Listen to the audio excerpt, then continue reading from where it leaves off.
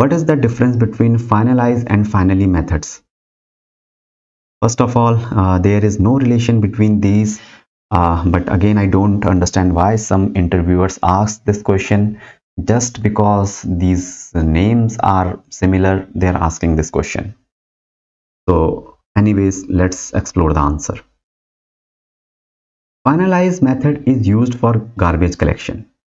We already know this. It will automatically run by garbage collection.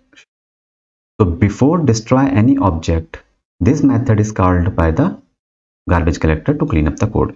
That we already know. On the other hand, what is the role of finally?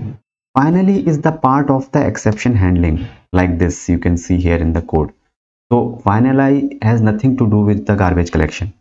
It is a part of the exception handling, the try, catch, and finally you might be aware of.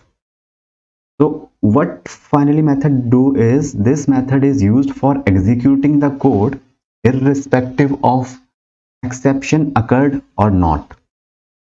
It is a part of exception handling. If you want to go in the details of the finally method, then you can check out the try catch question, the oops C# question which I have created in this course.